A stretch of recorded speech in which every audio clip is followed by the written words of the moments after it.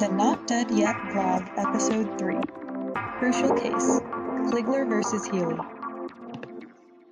Hello and welcome to this special edition of the Not Dead Yet blog.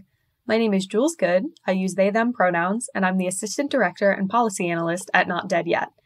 I'm a white person with short brown hair, and today I have on a yellow turtleneck sweater. On December 19th, we got some great news. The Massachusetts Supreme Judicial Court ruled that people do not have a constitutional right to assisted suicide.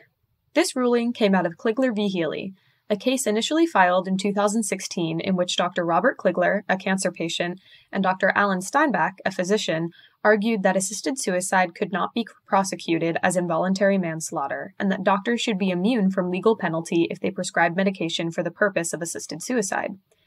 Plaintiffs also, and most importantly, argued that people have a constitutional right to assisted suicide.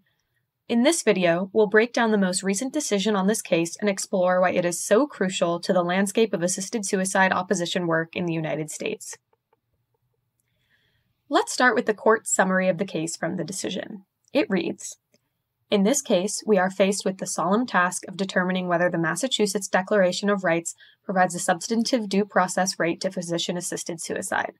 The plaintiffs, a doctor who wishes to provide physician-assisted suicide, and a patient who has been diagnosed with an incurable cancer, contend that terminally ill patients with 6 months or less to live have a constitutional right to receive a prescription for lethal medication in order to bring about a death at a time and manner of their choosing.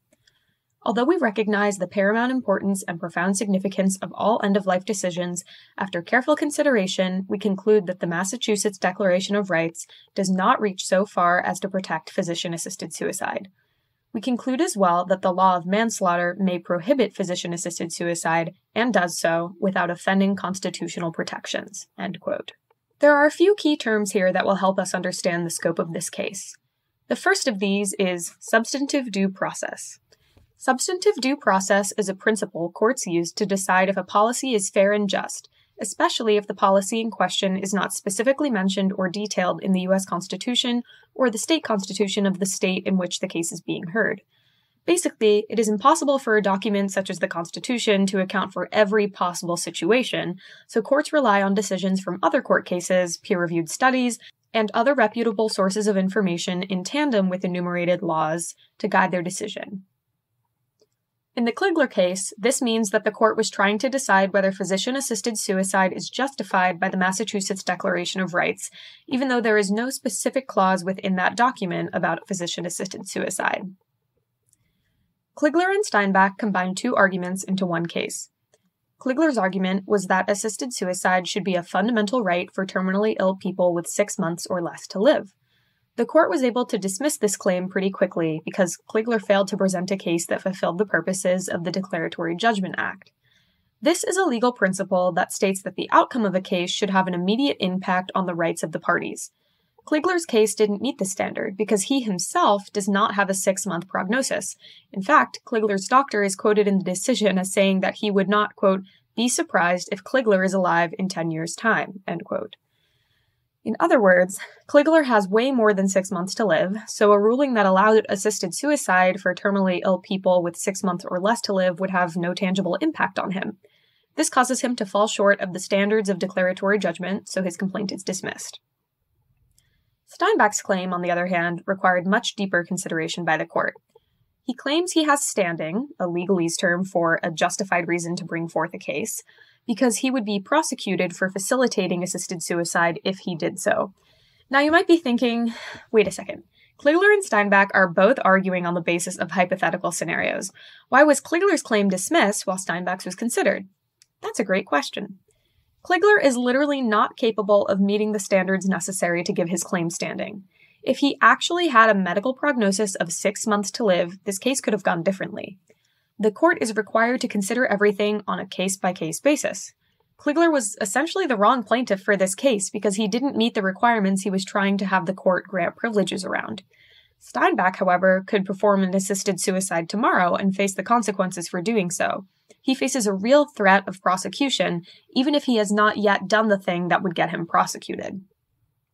So what would Steinbach be charged with then? In Massachusetts, performing an assisted suicide constitutes involuntary manslaughter. To be charged with this, it must be proved that the person responsible for the death acted in a way that was, quote, 1, intentional, 2, wanton or reckless, and 3, caused the victim's deaths. Points 1 and 3 are pretty easy to establish.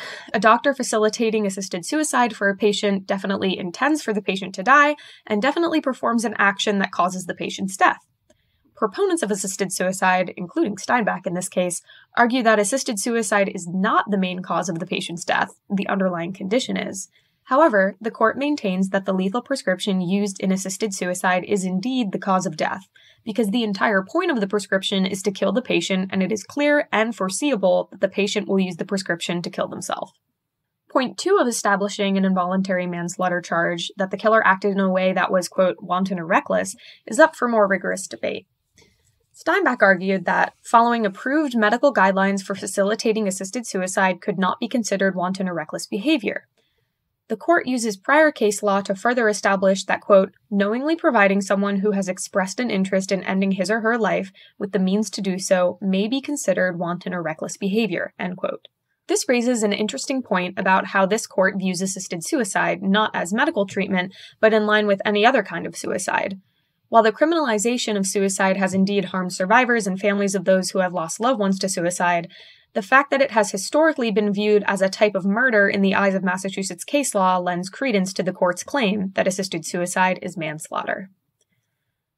Another piece of Steinbach's claim is that criminalizing assisted suicide violates a patient's constitutional right to privacy because, quote, if the right to privacy includes the right to refuse unwanted medical care, it also necessarily must include the right to physician-assisted suicide because there is no meaningful distinction between the two, end quote. The court's response to this argument forms an important takeaway from this decision. The court argues that they, quote, recognize an important distinction between the refusal of medical treatment and physician-assisted suicide, which lies in fundamental legal principles of cause and effect, whereas withdrawing or withholding medical care is not the primary cause of a patient's death, physician-assisted suicide is, end quote. While this might seem like common sense to some, assisted suicide advocates have made this claim repeatedly for decades, and it's important that the Massachusetts court join the U.S. Supreme Court and several states in again rejecting it. There are a few additional quotes from this decision I found to be significant that didn't fit neatly into what I discussed earlier in this video, so I'm going to highlight them here. One is a footnote on terminology.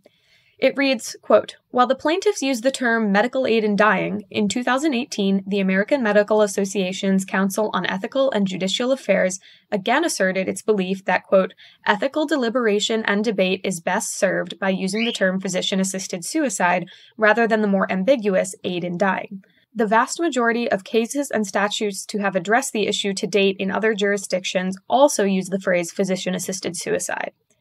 Proponents of assisted suicide love to lambast opponents for using any phrase other than, quote, medical aid in dying because they don't want the practice name for what it is, which is suicide. The word has negative connotations that they prefer to avoid. So it's great to see the court defending our terminology as more accurate. Another tidbit is about the rationale of applying the law of manslaughter to assisted suicide.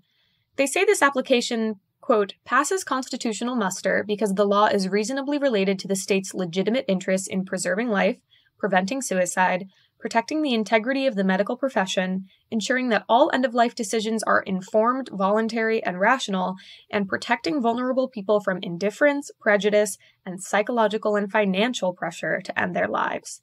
That last part supports what disabled opponents of assisted suicide have been saying for years, that a public policy of assisted suicide labels disabled people as disposable and less valuable than non-disabled people, and that it leaves vulnerable people susceptible to coercion, both from abusive caregivers and from our broken healthcare system. This is a crucial admission in a case of this stature. We've been waiting on a decision in this case for many months, and to see it come down in our favor is a great relief. Assisted suicide is not a constitutional right. Now, we have to keep fighting to stop assisted suicide from passing in state legislatures, including in Massachusetts. The legislative session kicks off this month, so stay tuned for information about how you can get involved and support our work. In the meantime, visit us at www.notdeadyet.org to learn more about what we do. Thanks for watching!